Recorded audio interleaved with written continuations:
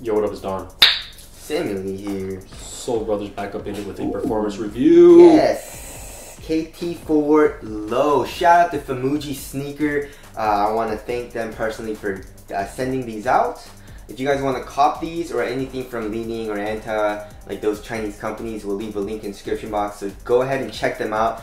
But this is 110 bucks. That's super cheap. Very cheap. Yeah, and it is like Klay Thompson's main signature line. Yeah. It's not like a budget model. It is the low, I guess. They chopped the top off, but it's pretty much the same. Exactly. A lot of it's the same. Yes. So a good price. Is it a good performer? That's what we're gonna find out right now. So let's get it started off with the traction. So they kept the pattern and everything exactly the same as the high or the regular version, but the weird thing is, I feel like they changed up the rubber compound, or maybe the color is making it a little bit more sticky, but it sticks better than the high does, which is really interesting.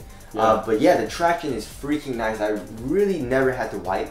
Like, I was like, oh, maybe it's because it's clean in here, but it's been real dry out. It's been super dusty and dirty, and I was playing in other shoes that weren't sticking, and those shoes weren't sticking, but this was. So even if it was dusty, the bite was still amazing. And then dust pickup was very minimal, and even if it did pick up a little bit of dust, it was just a super light and very quick wipe, and I was just good to go for like another like million plays. You know what I'm saying? Like, really never picked up dust. So clean court, very good, very hard stop. Dust, really nice, really minimal dust pickup.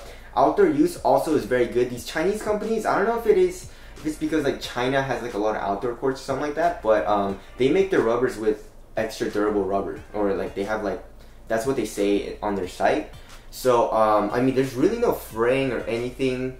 The rubber is pretty hard, and yeah, it doesn't seem like it's gonna wear out or rip or anything like that anytime soon. So, durability seems really good as well. So, overall traction pattern is very, very nice. Very nice. All right, moving on to the cushion. Marshmallow. Yes. It's a giant marshmallow. Dude, I mean, it really looks and feels like a marshmallow. Oh yeah, that kind of does, yeah. I wish you could try this, dude. Yeah. Super duper comfortable. They don't have these in my size right now. The biggest size I think is like a 12 or 12 and a half. I mean, you can fit your, you can stuff your foot inside like a 13. Curl my toes up. Exactly, but 12 is just too small for him, you know. But yeah, so it's full length flash foam, and it is so comfortable, dude. It's like it's a little too mushy. In the heel, in my opinion. You know, they make it super thick. You know, they have a little bit of an indentation, so it's easier to compress it here in the heel. It does bottom out a little bit, so it doesn't feel as squishy as it did at first, or maybe I just got used to the cushion. I'm not 100% sure, but yeah, for me it feels a little too mushy in the heel. But other than that, impact protection is great, especially for heel strikes. I would have liked the feeling to be a little bit more, I guess, faster of a rebound. If it was, then that would have been a lot better, especially for responsiveness, which we'll get into. Also, like, another thing is that you feel pretty, like, there's a big offset. Yeah, the offset feels pretty high. You know, so like the heel is pretty high, and then the court feel in the forefoot is actually pretty good. I can also feel the flash foam in the forefoot just a little bit. It feels real soft, real plush. Also, the insole is not bad. I mean, it's just a regular. I don't know if it's Ortholite, but it doesn't feel bad. Yeah. It's not real cheap, and there is a little bit of a cutout here in the heel, so you can feel the flash foam there, kind of like in the center. But if you feel where the strobe board is, more like stiff. But overall cushion setup, really nothing bad to say about it besides it being a little mushy in the heel. So if you don't like that, you should stay away from this shoe. But it wasn't horrible, like to the point of like, you know, like the Crazy Light Boost 2016 and stuff like that. It wasn't that bad for me, but it was just a little too mushy. So other than that, great cushion setup. All right, moving on to the upper / materials. Yes. Looks nice, feels nice. Yeah.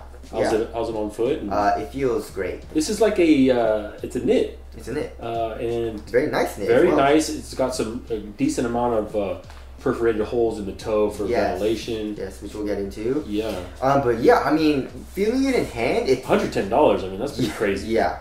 Exactly. Like the material quality is great. It's not like one of those cheap textile shit meshes, shit knits, you know, like kind of like the Mamba Rage and Mamba Instinct. It was kind of like pretty nice knit material, but it felt like plasticky and pretty cheap. It doesn't feel like that. Yeah. It feels real nice. Quality is good. It feels soft on foot. It's slightly stretchy as well, especially in the toe area. And yeah, the material is just super nice. You have a mesh tongue as well that connects to the underlaying material that goes underneath this, I guess, knit upper. And yeah, there's really nothing bad to say about it. It's easy to put on as well. You have a pretty pronounced heel tab. You have a traditional lacing system with rope laces. It's super easy to put on. So lace up your laces and you're good to go, you know? So materials, very, very nice, especially for the price. Fit, go true to size, but if you want a really snug fit, like I like to have a really snug fit, I go down half the size. Yeah. Especially in a soft knit like this. Exactly. I mean, this toe is like real soft. Yes, exactly. And also it's slightly narrow. It's not choking my foot out, but I can feel it. I feel the tightness of the knit width-wise for me. But also keep in mind that knit does most of the time stretch out. You know, and it doesn't feel like this knit is actually like glued down at all. It just feels like it's just a regular ass knit, you know, which is good. It doesn't feel stiff or anything, so it'll definitely stretch out once you break it in. So yeah, fit for me was great. It was great. Nice. Support and lockdown. Support and lockdown was also really good. I am lighter. I'm really light, actually, 145 pounds. So I'm not putting as much torque and force as, you know, you bigger guys. Oh, the big boy. Oh, the big boy. So yeah, for lateral containment, I could feel my toe like hit the knit right here. I mean, nothing really comes up, you know, like this plastic caging doesn't come up, no foam comes up. It just comes up like crazy towards the heel. Yeah, it does, yeah. Super aggressive, massive plastic lateral counter. Exactly. But that also is caging a good amount of the cushion. Exactly. But now that in the forefoot, so I wasn't sliding out of the footbed, maybe just a little bit, but I could feel like the knit stretching just a little bit, you know? So it wasn't the best for lateral containment. But yeah, so it was good for me, but like if you're a bigger dude, I feel like if you're doing a lot of lateral movements, you'd feel it a little bit more. So just be careful on that, but for me it was pretty good.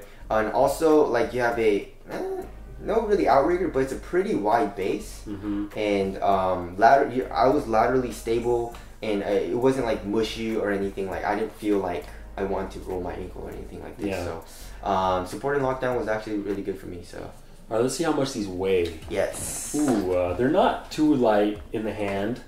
I'm gonna go with 13.5. 11.57. What? Yes. That's pretty light. That's actually, yeah, a lot lighter than my normal. My normal is like 12 to 12.5 ounces. That's actually real light. Yeah. So pretty damn light. Very, very responsive shoe. Like, the traction is amazing. Fit, support, and all that was good for me. It's just that the heel is a little mushy. I felt a little bit of a loss for a reaction time because of that. But when you're sprinting and stuff, like, you're mostly sprinting on your forefoot. Yeah. When you're kind of like jogging or stuff like that, I kind of felt the heel. You know, like mushy heel. So just keep that in mind. Step in comfort, walking around. Comfortable as hell. I mean, like, yeah, you can definitely rock this on court and off the court. The cushion is so comfortable, and the material, like the knit material, is also stretchy and very comfortable as well. And I guess that kind of leads into ventilation. Like, I thought the ventilation wasn't going to be that good because, like, there are really big ventilation holes here in the toe area, but there is an underlaying material as well. Right. But that underlaying material is basically like this mesh material, if you look at it. And if you blow through it, you can feel the wind. You can breezy. Feel, exactly. It's very breezy. Ventilation is super, super duper nice. So ventilation is also really good. Zero breaking time? Yeah, zero breaking time. Very comfortable right out the box. And yeah, so you're good to go. Durability? I mean, it looks like it's holding up. I mean, it is a knit, and the niches. Knits do stretch a little bit over time, so there's that. But yeah, I mean, the cushion, obviously all foams do bottom out. But my regular pair, I play in those sometimes, and it still feels pretty good. And also the traction, it seems extra durable. It's just the knit that I'm a little worried about. But other than that, it seems pretty good. Aesthetics. I like these. Yeah, they're pretty dope. Yeah, I don't like this colorway so much, but there are other colorways out. But I like the overall silhouette. Yeah, not too bad. I like the lack of like massive branding. Yeah. You don't see like a ton of like leaning logos anywhere. I mean, there's a little baby logo on the little outrigger counterpiece, but Yeah, so let us know what you guys think in the comment section. I guess let's wrap it up. Yes. $110, dude. I'd say this is the best bang for your buck shoe out right now, dude. I mean, you're getting really great quality materials, really good tech, really good performance for only $110 freaking dollars. I mean, the PG3 is the same price, but you're not getting the same materials. Exactly. I mean, it's an awesome shoe. Yeah. Whether it's better or not, that's for another video. Yes. But yeah. Crazy cheap. 100%. I recommend this. Yeah, right. This is a top tier shoe, performance, everything. It's great. So the only problem is that they're a little annoying to buy. We do have you covered with Famuji sneakers down below. They're reputable, you know. So, but you know, you got to order from China. It takes a little bit to get over here. Exactly. So just keep that in mind. But if you want to save a little bit of money, get a pretty dope shoe that's not like name brand and has really good performance. 100% recommended. I love this shoe and it will definitely be in my rotation. So there you go. If you guys want to call it, we'll leave a link in the description box. Thank you guys for watching. We'll see you guys next one. Later. Peace.